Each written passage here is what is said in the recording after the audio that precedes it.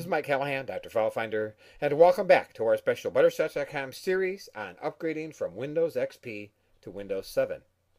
In this segment, we're going to look at a few of the things you might want to think about before you start.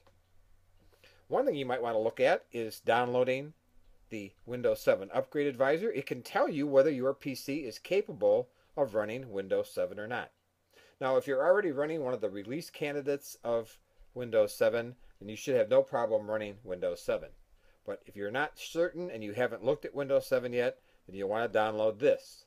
Another thing you want to do before you start is download Securable, which will tell you information about your processor, whether it's 32-bit, 64-bit, whether it supports hardware virtualization, and so on. And another thing you might want to download first is Windows Easy Transfer for XP. This is what will transfer some of your settings for Internet Explorer and Outlook to your Windows 7 installation. Keep in mind once again that regardless of the option that you choose, you will have to install all of your programs and data. Another thing you want to do is back up your programs and data, and we'll talk about that in the next segment. Keep in mind that this is a multiple part series, and be sure to watch all of the parts.